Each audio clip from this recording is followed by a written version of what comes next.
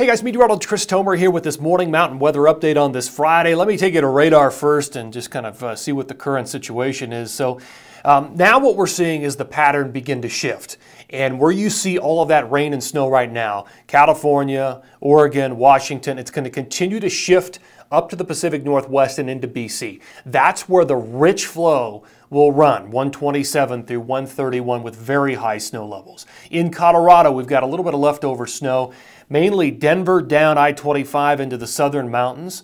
We had a little bit of snowfall in the mountains overnight. This is Loveland ski area. Beautiful view this morning, but you can see the clouds are breaking, the storm is moving away, and all that snow will be sliding into southern Colorado. But a few inches of new snow here at Loveland ski area. And again, just a really nice morning. All right, let me show you what I'm thinking this morning as far as bullet points. So we've got some residual snow in Colorado and also down in New Mexico. All that will have to slide through New Mexico today.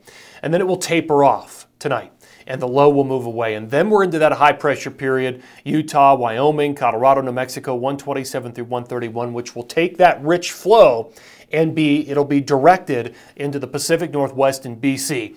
Now, all of this, the entire West, will feel warm temperatures, will feel abnormally warm temperatures, and very high snow levels, very high freezing levels at times. Not just in the Pacific Northwest and BC, but elsewhere. Wait till I show you what it could look like in Utah. The pattern shift comes in first week of February, and that's still on the board. I still see that coming, and it could be quite interesting, with a powerful subtropical jet screaming in, with areas of low pressure being transported in, and a lot of overrunning snow over the Intermountain West. In the Northeast, you've got rain, snow today, and then just snow coming on 128, 129. That storm system still just slightly south of the major ski areas, but it will brush them with some accumulation. All right, let me take you back, and I want to show you water vapor here this morning. So you can see what's happening. There's an area of low pressure here. There's a lot of lower pressures back here with the trough. Well, all of this flow is now starting to shift and be directed up here into the Pacific Northwest, and then eventually that's all of BC as well. But that's going to push up those rain-snow lines to very high levels. There's our departing storm system coming out of Colorado and New Mexico.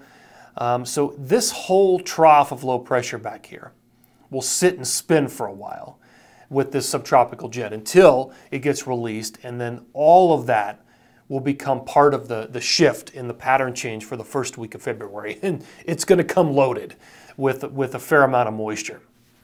Let me show you what happens here before we go into the forecast radar and satellite. So I just did my blog this morning. If you haven't looked at it, christomer.com. Pattern through early February. I wanted to show you this. Forecast freezing levels. So I went and did Revelstoke and Kicking Horse today. I had some questions about those. But you can see what happens. We start out in okay shape, but look at these freezing levels or rain snow lines. They just shoot through the roof. By the time we get to 128, 129, 30, we're talking about, I mean, you have to go really high to get snow, to get good quality snow, and it's rain at 7,200 feet on 130. And that freezing line jumps to 8,500 feet during the afternoon. That's really high.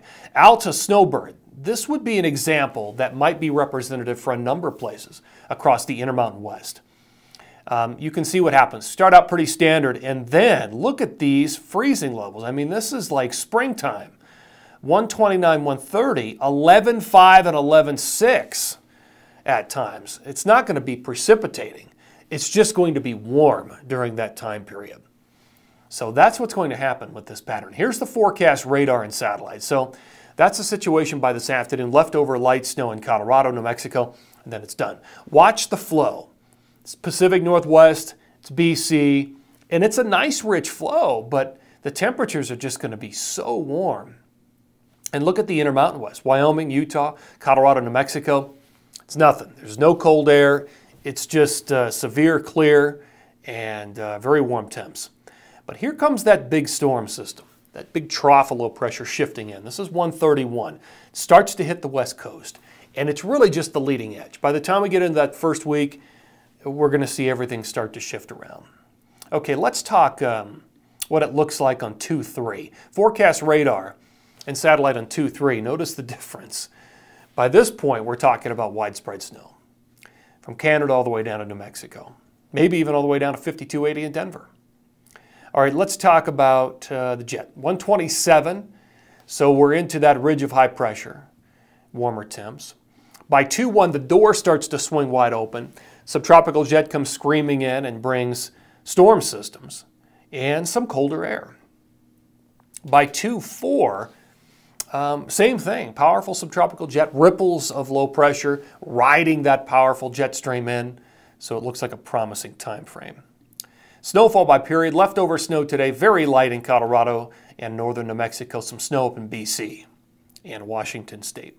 Second time period, 128 to 131, nothing for the Intermountain West, but potentially some big snow around Whistler and Blackcomb at higher elevations.